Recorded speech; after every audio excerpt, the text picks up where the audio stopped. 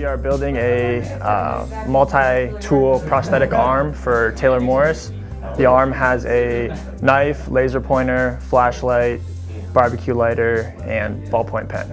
I wanted these tools that I use pretty much every day that normally I would keep in my pocket or a backpack or close by, to have them all built into the arm. Taylor's a quadruple amputee, so we had to create it so all these things could be operated with minimal interaction from the other arms. 7 years in the Navy and got hurt in Afghanistan, lost parts of all 4 limbs.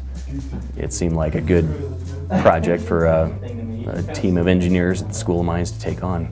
It's like he's both client and mentor at the same time. Being able to work with Taylor and have a real problem that we're going to see through and hopefully solve for him just gives us the motivation to actually do it. You want to show up to school in the morning at 8 a.m. We have all the mechanical components. We have additive manufacturing with 3D printing and prototyping. We have machine shops, so all of our metals and engineering calculations from that aspect, and then we have the electrical component of it.